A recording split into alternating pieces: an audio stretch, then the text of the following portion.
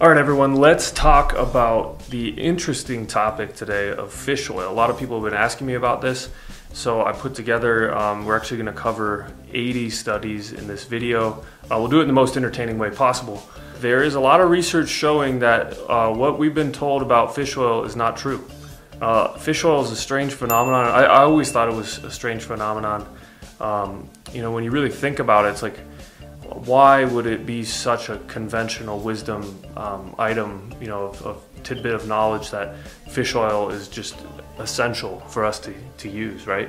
It's very strange, and in this video, we're gonna break down the history of where the fish oil fad came from, and then we're gonna talk about some of the problems in a lot of the claims that are being made about fish oil, and it's just, you know, increasingly strange to me why this became a thing and why nobody questions it. So let's get into the video. So fish oil is very high in polyunsaturated fats, and it easily can go rancid because of this. Most fish oils on the market are actually rancid before they get to the consumer. It's extremely difficult to manufacture a fish oil properly. And I know a lot about manufacturing. I own a supplement company, Truth Nutra. It's nearly impossible. You'd have to jump through a lot of hoops to manufacture a fish oil properly in order to make sure the oil is not rancid by the time it even gets into the capsule or in the jar. So where did this fish oil fad come from?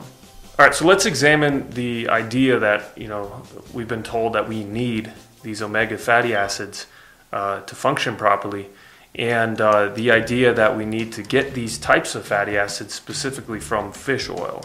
I think I would recommend fish oil probably even more strongly than that, just because I feel like you would actually have to eat quite a lot of fatty fish per week. It's something like 4 or 5 solid servings of salmon a week in order to get enough EPA, DHA. I think from a cost perspective, if nothing else, like if you're doing it to hit, like you said, the EPA or DHA quota, fish oils are kind of an economical way of doing it from a cost perspective, but like I say, also potentially from a calorie perspective because there's such high fat content. And in terms of the health benefits, I think there is some pretty solid literature showing it to improve blood lipid profile, lower triglycerides, lower blood pressure, and there's even some new data showing it might improve body composition and performance in terms of strength in the gym, but the data is kind of limited at this point, I think.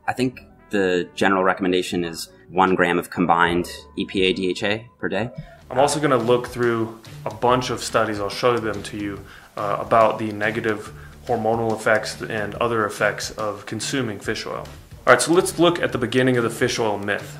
Now, fish oil is high in DHA and EPA, which are commonly seen to be beneficial for heart health by doing things like lowering blood pressure, reducing inflammation, reducing risk of stroke and heart attack, and reducing the chance of abnormal heart rhythms. However, there is very little to no evidence that actually supports this theory, and it's actually been seen as common knowledge throughout the entire health industry, which is very strange. Again, instead of questioning whether or not fish oil is beneficial to health, doctors have basically just passed down this common idea throughout the decades, not realizing the detrimental effects that it can have on human health. The first recorded prescription of fish oil was in 1789 in Manchester, and it was used for the alleviation of joint pain in an elderly woman. Now, the woman had severe joint pain and was unable to function properly. The doctor prescribed her cod liver oil to be used topically and ingested at the same time. Her issues with the joint pain went away.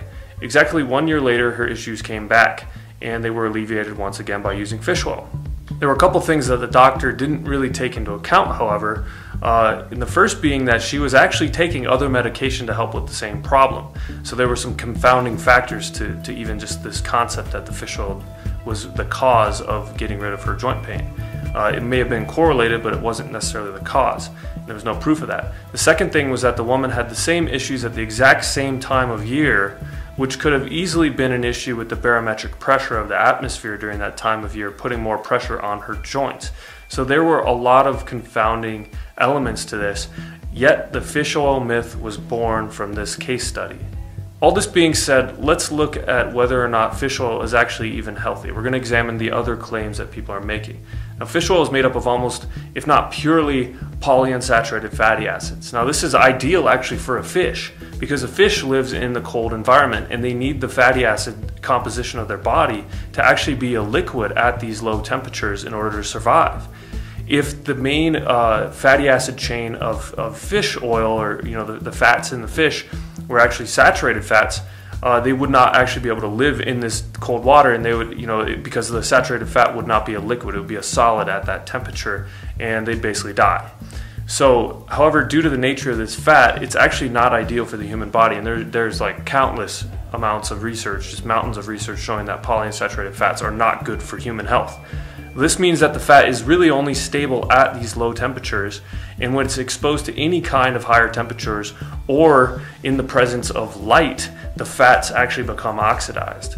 And now, when they're oxidized, they produce a lot of free radicals that wreak havoc on the sensitive tissues in the human body, especially the reproductive organs, the thyroid, and the brain. Now, obviously, this means that cooking with these types of fats is out of the question, which it's strange that also, a lot of pretty much every restaurant on earth seems to use polyunsaturated fats for their cooking, which is ill-advised. And I would like to raise the awareness of this so we can change it, make eating out a lot healthier for people. But what about the famous fish oil supplements? The ones that are supposed to actually help with joint pain by lubricating your joints and to help decrease inflammation. Sadly, it's a complete lie about the inflammation and the joint issues. During the manufacturing process, the fish oils are exposed to both heat and light, causing them to become oxidized. And then when they're put into storage, they're exposed to even more light and more heat, especially during shipping, where shipping trucks can reach temperatures of over 150 degrees. Now, this leads to the impossibility of fish oil supplement that is not oxidized and that thus does not contain free radicals. Like I said, it is very, very difficult to manufacture a fish oil supplement that will not become oxidized in somewhere along this process. I know there are people out there that are trying to make that happen, but due to just a lot of reality in general of the nature of this type of oil interacting with heat and light, it is very, very difficult to do. Now, it can also significantly reduce joint pain, stiffness, and medication needs in people who have rheumatoid arthritis, which will lead to painful joints. So this actually leads to more inflammation in the human body when you consume this type of stuff, and it causes even more joint tissue and brain damage. Now, the question comes about is like, what if you were able to find a fish oil supplement that's not oxidized and that was extracted properly and makes it all the way from the fish to you in one piece without being oxidized? The problem is that, to be fair to the researchers, just taking omega-3 fats alone isn't really going to protect your brain and your heart from vascular disease. You need a more comprehensive strategy, of which omega-3 fats are part of that strategy. So the likelihood of this is very, very slim, though these things likely do exist somewhere out there. However, when you consume the fish oil, it also does the exact same thing unless you have some kind of crazy encapsulation process, because your body heat is enough to oxidize a polyunsaturated fat. The human body is a relatively high heat, especially when compared to the fish and the stable temperature of the fish in the water that it's usually in. That a codfish or a salmon or that sort of thing where the fish oil is coming from, they're usually in cold water. It's actually going to oxidize, this fish oil will oxidize in the presence of the heat in the human body. It's called auto-oxidation, which is the automatic oxidation of the fish oil as soon as it's in the presence of the body. Basically, this leads to the formation of free radicals and all of the contributing down-regulating effects. So, scientists uniformly believe that fish oil is the better method for absorbing those things. But then you go online and you look up fish oil, and there's just as many articles that fish oil does nothing. Well, omega-3s and 6s are critical. Right. That's what fish oil is. We just know. So you get that from the fish oil. Yeah. So a lot of the claims of fish oil benefits, things that people are talking about fish oil supposedly helping with, have actually been completely debunked. They've been proven wrong, but that research hasn't surfaced, so I'm going to talk to you about it today. People claim that fish oil can help prevent diabetes. That's been proven wrong. People claim that it can help prevent obesity. That's been proven wrong. People claim that it can help lower blood pressure. It doesn't at all. People claim that it helps improve cardiovascular health. It actually does the opposite.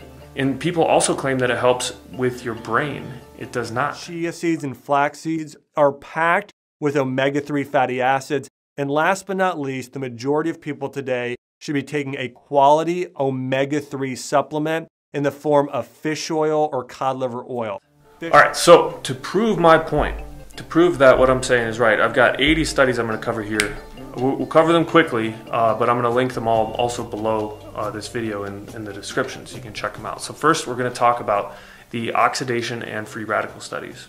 In this study, they show that fish oil supplements are rancid and most likely do not know the original source from where they come from or even the age of the supplements, which makes it even more obvious that there's a high likelihood for the oxidation to happen and the rancidity, because there's not really even a tracking system for most origins of fish oil.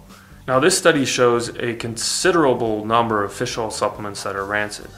It's a big survey on them. Now here's a piece in Nature that shows a terrible amount of rancid fish oil and fish oil containing way less of potentially beneficial compounds than stated. They looked through it all and they found a woefully terrible survey of the available supplements. Now this study shows a high prevalence toward DHA being oxidized. Right here we see another basically super easy way that fish oil gets oxidized itself. And then in this one, it shows the reality of oxidation of the oils in storage. This one shows that fish oil automatically oxidizes, the auto-oxidation like I said, and shows the possibility of stacking fish oil with vitamin E to reduce the damage from peroxidation. So again, this one confirms auto-oxidation byproducts that are formed from ingesting fish oil. And then this one shows and confirms the oxidative byproducts and the relationship with the free radical pathways in the body from consuming fish oil.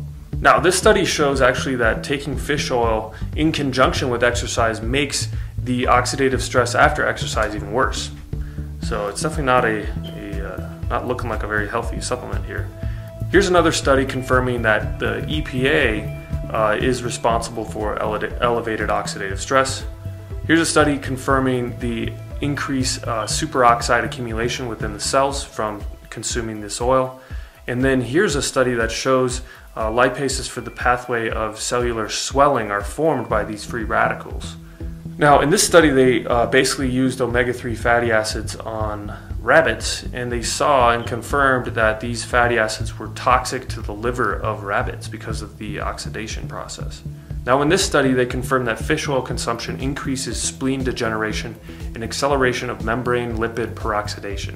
So that was a lot of the research confirming that fish oil consumption does cause free radical damage and oxidation in the body.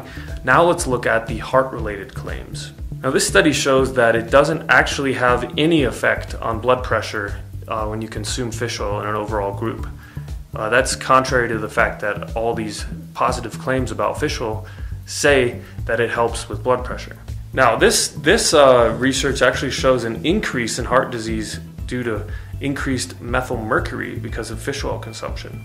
This study confirms, the researchers confirmed that fish oil does not reduce heart issues and can actually be pro-arrhythmic. And again, that's confirmed by this study that shows no protection toward arrhythmia with fish oil. And this one also confirms along the same lines, basically negative effects of fish oil on tachycardia. It's not good for your heart. Now again, on the lines of heart disease, this study shows no beneficial effects in arterial disease. So a lot of people use statins to help with their heart-related issues, but this study shows actually that the PUFAs cannot be modified by statins. Now a lot of the claims say that fish oil consumption can help prevent heart disease. However, this study right here basically concluded that it provides absolutely no decrease in the risk of heart disease. In fact, this study confirms that PUFAs actually speed up the atherosclerotic process, so it could actually make heart disease even worse. And again, along the lines of heart disease actually getting worse from it, this study confirms by showing an increase in ischemic progression after the supplementation with PUFAs. Now let's take a look at the claims and debunking the claims around fish oil preventing diabetes and fish oil preventing obesity. So the researchers in this study concluded that it at all does not reduce the risk of gestational diabetes. And then this one confirms that it doesn't do anything for infant obesity risk. Now, this study actually shows that it makes your blood glucose levels worse. This study confirms that by showing basically no advantageous effects of any insulin biomarkers. And then this one actually shows negative effects on glucose metabolism, and that's from the Diabetes Journal. This study confirms the reason why it's messing with your blood glucose is actually that lipid peroxidation inhibits glucose uptake. Now, contrary to what a lot of people think, that insulin resistance is caused by carbohydrates, it's actually not. This study proves that insulin resistance forms in high-fat fed rats.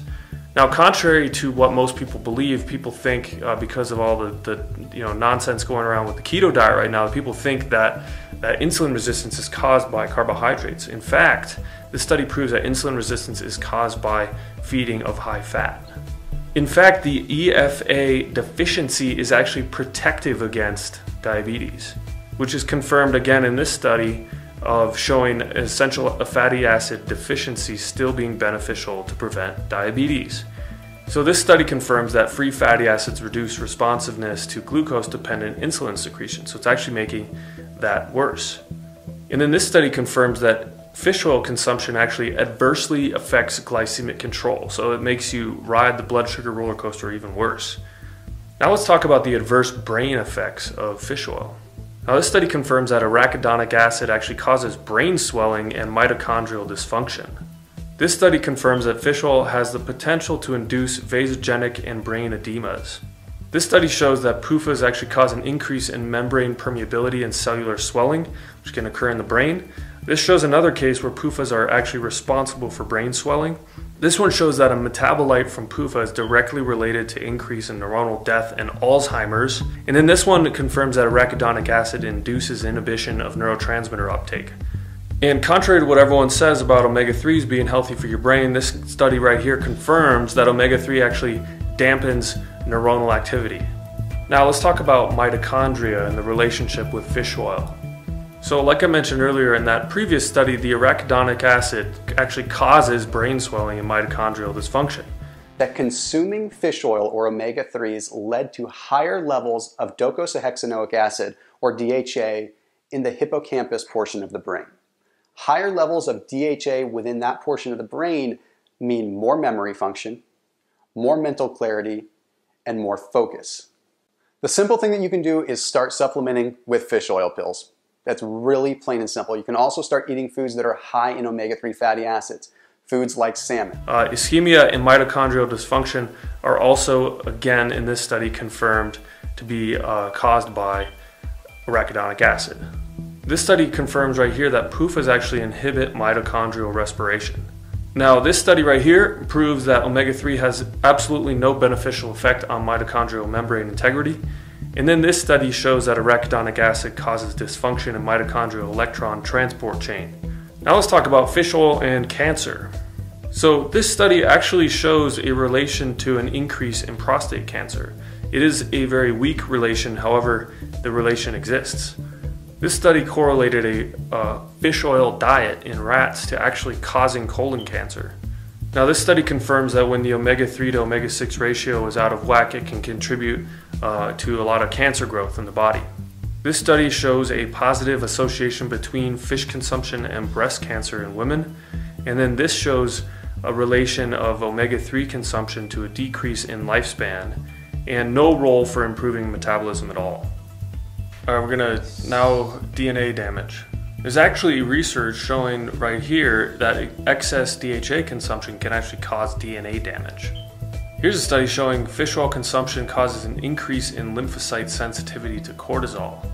And then this study proved that cortisol levels are 50% higher in patients that are supplementing with fish oil. Now, with that kind of a negative hormonal effect, you might think that it's going to show other effects, and it certainly does. This study shows a decrease in FSH in women who are consuming fish oil. Now, there are a lot of toxicity issues with fish oil as well, especially when you can't trace the origin. And this shows the toxic effects of this methyl mercury that's common in fish oils. Now, this study also confirms that there's a detrimental threshold to DHA consumption in rats due to the harmful toxicity effects. Now, people also say that fish oil is good for psoriasis. However, in this study, they put fish oil head-to-head against corn oil, which is a very cheap oil, and it was literally no better than corn oil. Now, a lot of people also say it'll help your brain. I already showed that it actually hurts your brain, but with relation to mental illnesses, this study right here confirms that there are absolutely no effects, positive or negative, for mental psychological disorders when consuming fish oil. And another study confirms that, again, fish oil has no effect on mental illness. In fact, a lot of people say that fish oil helps with longevity. It does the opposite. Now, this study confirmed that fish oil actually increases intercurrent mortality. And these two studies also confirm that there is a relation with the high omega-3 consumption with a decrease in lifespan. And then this shows that longevity is related to actually low levels of unsaturated fatty acids. So with relation to immunity, fish oil actually suppresses the immune system. Here's another study that shows that it negatively affects the T-cell pathway. And again, another confirmation in this study of PUFA negatively affecting T-cell immunity. So now that we know the detrimental effects of fish oil and their accompanying PUFAs, what can we do to mitigate these effects? Because obviously in your everyday life, especially in today's society, you're not going to be able to go anywhere where you can really truly avoid PUFAs unless you cook all of your own meals and that sort of thing. So what can you do? The big thing that I recommend is taking a very healthy dose of vitamin E every single day, and vitamin E is going to help to mitigate the effects of the PUFA damage. I would also obviously stop taking fish oil if you are currently taking fish oil. Now with Truth Nutra, I want to make sure that I'm clear that it was until recently that I didn't really know much about all of this mountain of research showing just terrible effects of fish oil. I've never made a fish oil supplement, and I don't intend on doing it. However, we had a very small amount of DHA in our supplement Cortigon. It was a very small amount, so it wouldn't amount to showing any negative effects. And actually, the reviews on Cortigon is our most reordered supplement. Like, people love it because it really helps them with their anxiety and their stress and regulating their cortisol. However, I am constantly trying to make myself better, make my company better, make my formulas better.